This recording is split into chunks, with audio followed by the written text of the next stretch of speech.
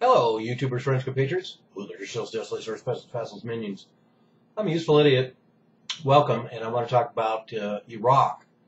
And it appears that all the indicators seem to be lining up to show that U.S. ground troops will be in Iraq proper. Right now, we have somewhat around 800 U.S. troops in Erbil in Kurdistan, which of course technically is part of Iraq. But now we're seeing lots of discussions of a lot more U.S. troops going to Iraq, ground troops. And the latest one is a story that came out in Reuters. And supposedly the Sunni governor of Anbar province, confirms a deal for U.S. presence, quote, very soon, unquote. In the interview with Reuters, confirms meetings with U.S. diplomats and senior military officials, securing a promise not only of airstrikes, but a military presence on the ground. The governor of Anbar was quoted as saying, quote, no date was decided, but it will be very soon, and there will be a presence for the Americans in the western area, unquote. And let's remember, this is an area, Anbar province, that was a hotbed for resistance till the Sunnis were won over, essentially by a system of bribery. And they have since been, of course, persecuted and marginalized by the government in Baghdad. And then, of course, now we have Fallujah and Ramadi and most of the Anbar province under the control of ISIS, or the Islamic State, since all the way back in January. And so anyway, the governor went on to say, quote, I held several meetings with the American embassy and the U.S. commander, and very soon there will be a joint coordination center in operations in Anbar. They gave a promise, unquote. Of course, there's no confirmation of this from American sources yet, although we do have an announcement earlier today or yesterday where U.S. officials say they are considering sending more troops to Iraq. What a strange coincidence.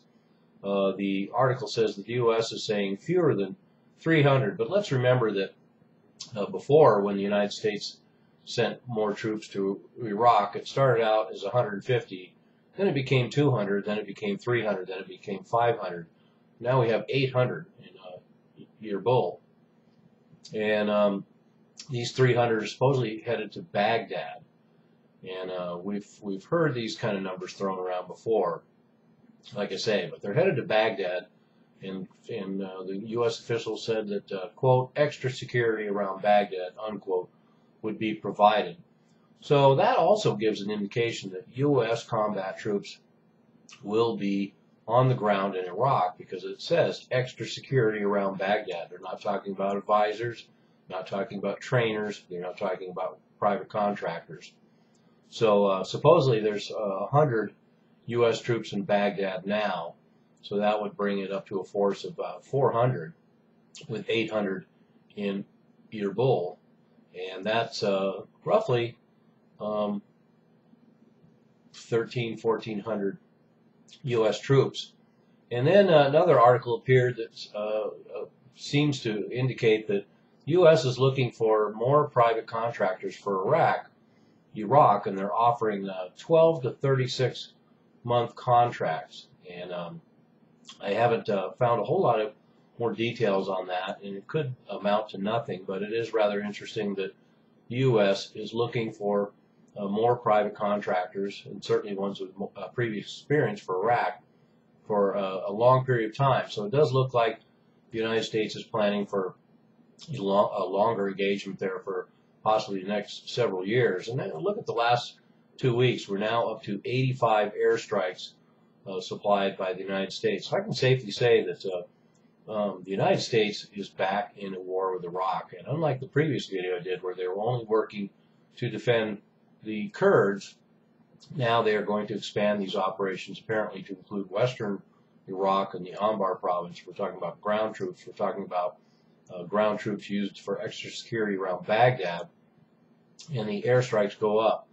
And this shouldn't be surprising in some ways. First of all, we have the predictable Iraqi Baghdad outcry. How come you can help the Kurds, but you won't help the Iraqi government more? So they have to rectify that.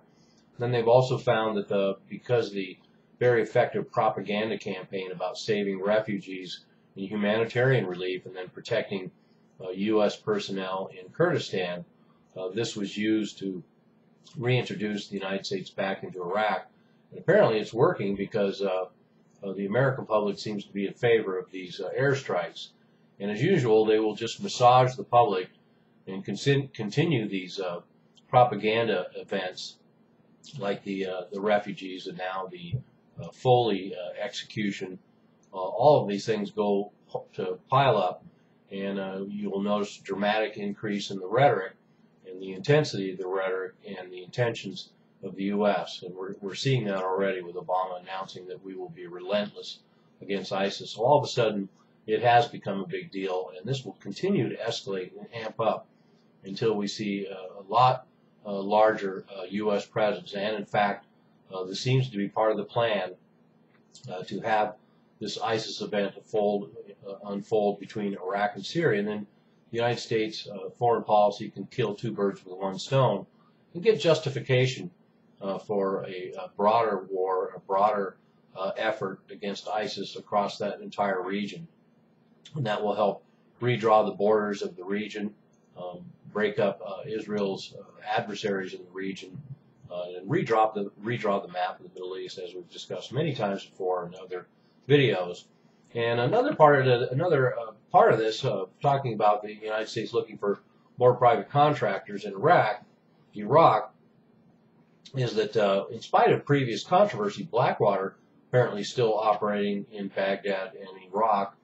And not only that, there's an article from the Wall Street Journal from back in February 2014 that talks about there's 5,000 private contractors that were previously on the United States Defense Department payroll who are now on the payroll of the Iraqi government. And companies like Triple Canopy and DynCorp International, who we all know are international mercenary companies, still have multi-billion contracts in Iraq for years to come. So these companies are making a fortune in Iraq now that Iraq government has to pay them directly. So they're no longer on the United States payroll, and they feel free to offer their service to the Iraqi government, probably at an expanded rate, an inflated rate. As of January 2014, theoretically, there's 12,500 U.S. contractors in Iraq, and a lot of those definitely are civilian contractors working to support systems that the United States sends over to Iraq, but we really have no way of knowing, and it's hard to say if we have companies like Triple Canopy and Academy, formerly Blackwater, and DynCorp International working there. We have a lot of security and mercenary forces there, and we really have no way of knowing how many. But in some ways, certainly we can consider that a U.S. presence in Iraq as well.